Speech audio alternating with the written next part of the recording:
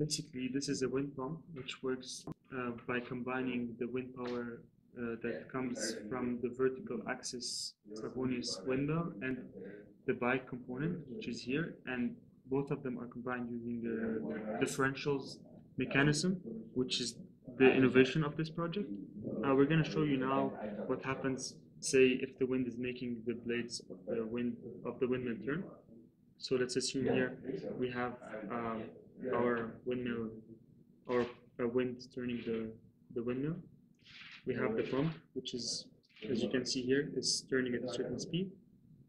Now let's assume that for some reason the wind speed is lower than usual.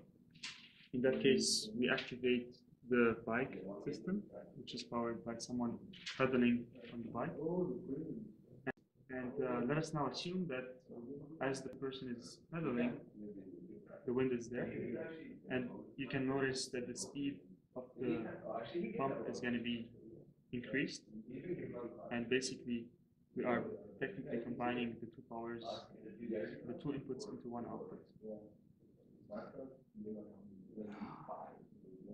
Let's do it maybe once without the wind.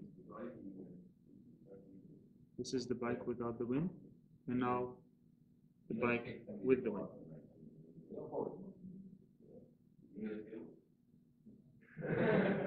Is it good?